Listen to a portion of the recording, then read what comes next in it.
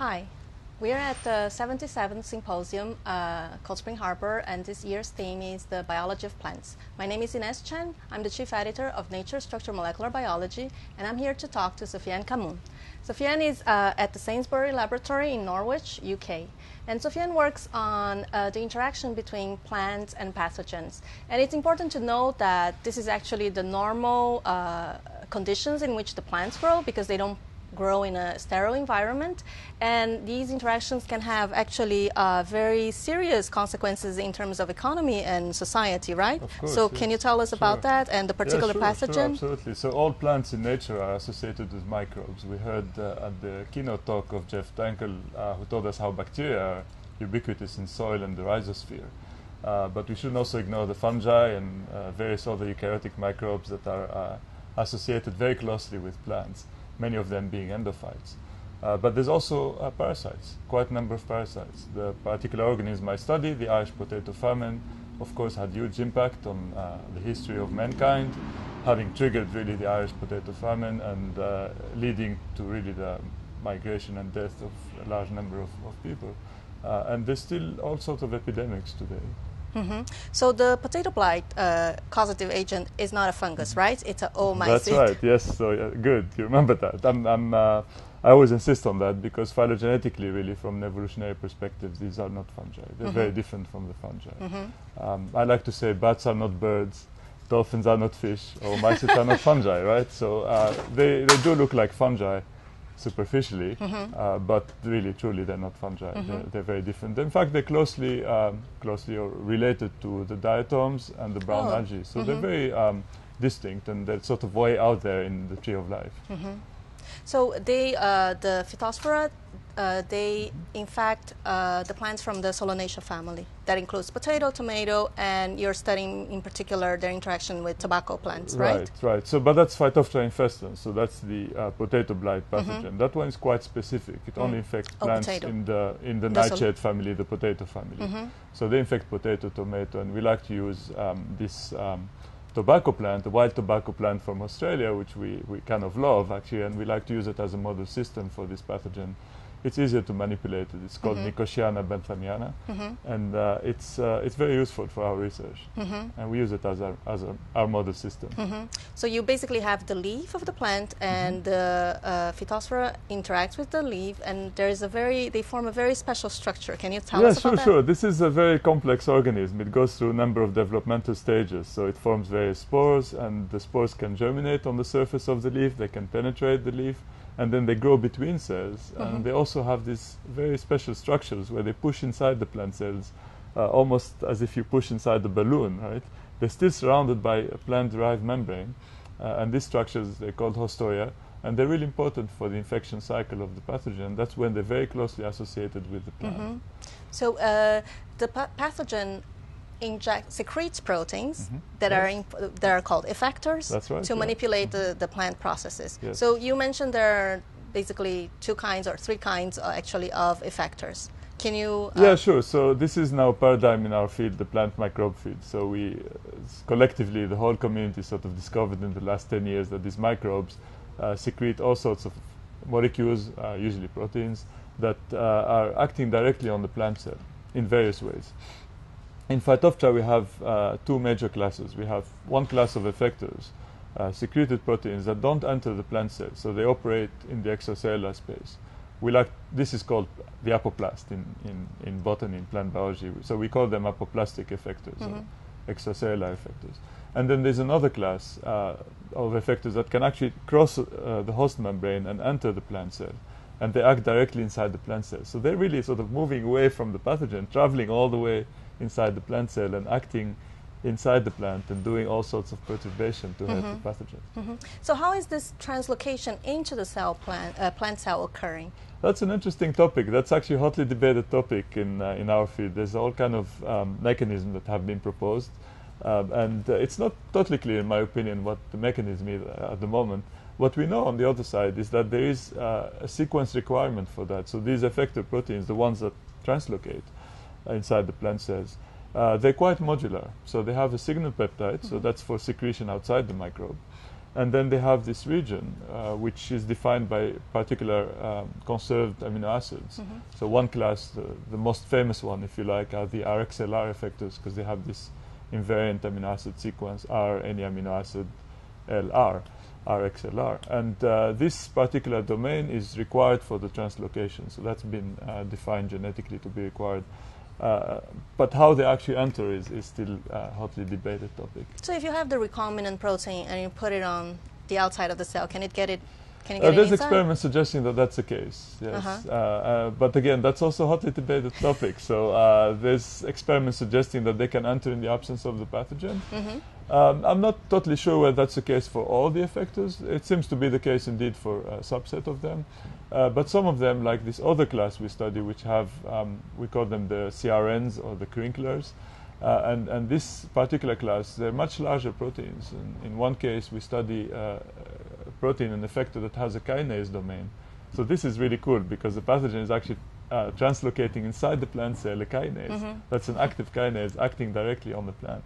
So in that case, it's hard for me to imagine that that particular protein can enter by itself. It probably requires some machinery or maybe some chaperones to guide it and protect it through the process. So there might be actually more than one mechanism of translocation Absolutely, of these proteins. yes. And this is well known in bacterial pathogens with the apicomplexans of the Plasmodium, the malaria family. It's very well known that there's multiple mechanisms through which effector proteins can enter host cells. So once the effector protein is in the host cell, the question is, what are they doing? Yeah, absolutely. So that's right. That was my talk, right? So that was they do all kind of amazing things. So I don't have to talk just about my work, but perhaps the most amazing effector that has evolved that we know of is this particular class of effectors called the TAL effectors, which are produced by bacteria called Xanthomonas. And these particular effectors bind DNA. But what's really fascinating about them that they're repeated proteins.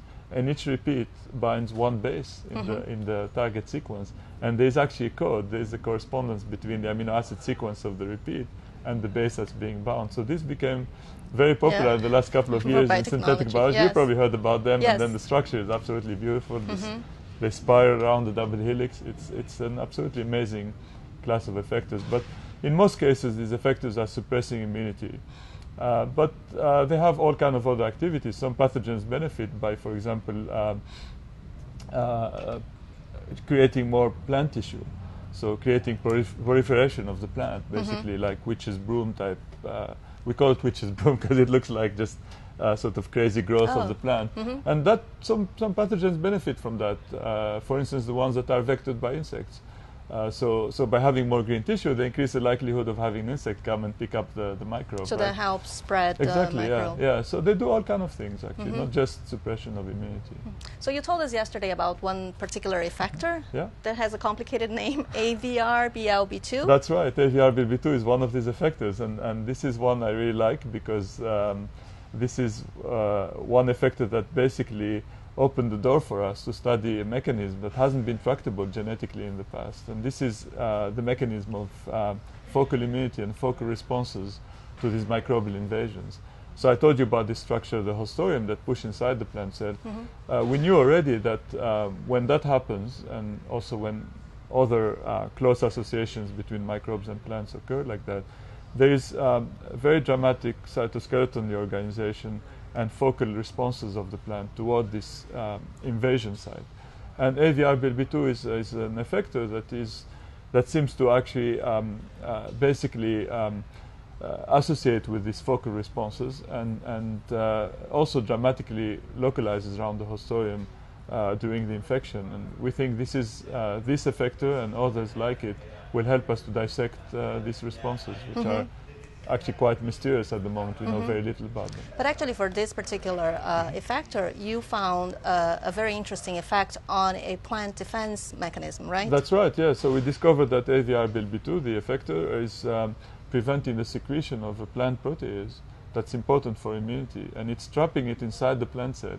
And this protease is also, during infection, when the Historium is formed, is also focally targeted to the Historium, but the effectors seem to intercept it in some mechanism we're still trying to understand and block its secretion, and this is beneficial for the pathogen. So you can actually use the effector to understand trafficking processes within the plant cell. Exactly. So that's the beauty of it. So these effectors obviously have evolved to target something very important on the plant side, so an important process in the plant. So our approach to this is to use the effectors as probes, that molecular probes, if you like, that will guide us towards important molecules, important processes in the plant. And that's really the beauty of the effector. We're really exploiting essentially evolution, natural selection, to really guide us towards what is important on the plant side. What is it that the pathogen has to perturb on the plant side to be able to establish itself and colonize the plant. So in this case, indeed, the effectors guided us and let us discover the target, which turned out to be this particular protease, which later we discovered is important for plant immunity. So if a plant with a deficiency in this protease is more susceptible to infection? Yes, so we did both experiments. We altered the level of the protease in the plant, both by knocking it down and overexpressing it. In both cases, the results were consistent with the role of this protease in immunity. So also when we overexpress it, we enhance the resistance to the pathogen. So the genome sequence of this pathogen is available, right? Of course. And how many effectors with RX or LR? Oh yeah, the genome. I mean, that's a whole different story. I mean, we can spend an hour talking about that. I love that story because that genome was really a surprise. We sequenced it with the Broad Institute. Chad Nussbaum was the lead investigator on that project. It was fantastic because it turned out to be a very complicated genome. It's 240 megabases. It's almost twice the size of the Arabidopsis genome. So who would have thought that the microbe would actually have a more complex genome than the plant? And it has loads of these effectors. We discovered just the RxLR family, the one I mentioned earlier. We've discovered about 550 genes just for that particular family. So there's lots and lots of these effectors in this genome. And if you put this, as you said, you can put this module in front of another thing, and you can direct it to be secreted into the cell? Yes, that's right. So can you use that to put things into the cell? Yes, we can use that. There's easier ways really to introduce genes inside plants. So we haven't really used it from, let's say, biotechnology perspective, but we use it experimentally to demonstrate that other motifs and other domains in some of these effectors are also functioning translocation by simply exchanging the RxLR region by another sequence. And that's how we validated another family of effectors, the crinklers, the CRNs.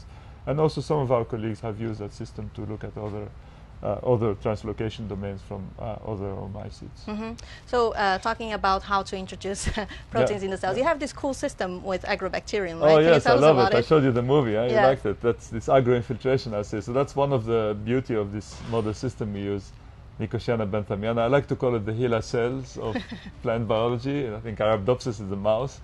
You can do a lot of genetics with Arabidopsis, and I think benthamiana, Nicotiana benthamiana. We call it Benthy in the lab. Yeah. Nickname. We nickname, of course. We love it, and it's a great plant for doing these transient assays.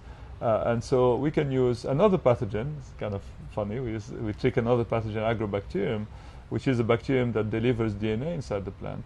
So we can actually transiently transform these leaves with DNA containing the gene we like, and then after a day or two, the leaf, the cells in that leaf will actually express that transgene, and we can quickly do assays that way. So this is really wonderful because we essentially can screen and test a large number of constructs and select the ones that give us the best phenotypes before we move to making transient stable plants, which is a process that takes several months and is quite tedious. So experimentally it's been wonderful to use it. Can you also do knockdowns in? Yes, you can do knockdowns. There's different methods. One of them involves yet another pathogen. So we use pathogens as tools, also a virus.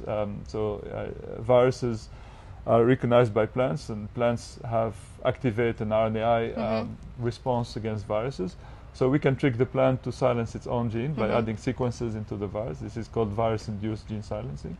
There's also other methods that allow us to knock out genes in Nicotiana benthamiana, and I'm really excited because just recently our colleagues in Cornell in Ithaca at the Boyce-Thompson Institute have completed the genome sequence of Benthy. So that's great. Yeah, it's fun. Yeah, so it's really great to have that genome too, which will really help us for our research. So it seems that everything is poised for you to really manipulate the system and ask the interesting questions and get the interesting answers. Yes, no, absolutely. But one problem, one challenge we have, and we have 550 of these effector genes in the genome. I mean, how many of them can we study in all detail, right? You could have a whole lab working on a single effector, right?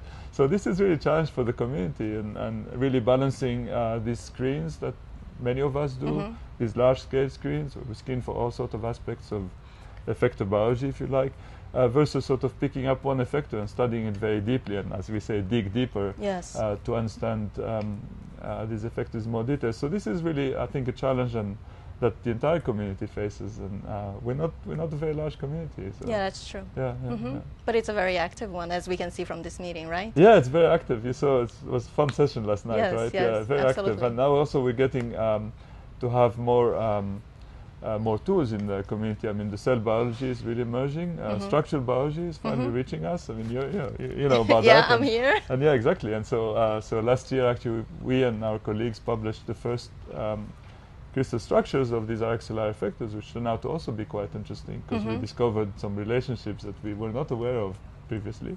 So that was quite fun. And yeah, so there's all kind of new tools really emerging all the time. And yeah, this is fun. Okay, well, great. Thanks for talking to me, and I Thank hope you Ines. enjoyed the rest of the meeting. You too. Enjoy it. Pleasure to be here.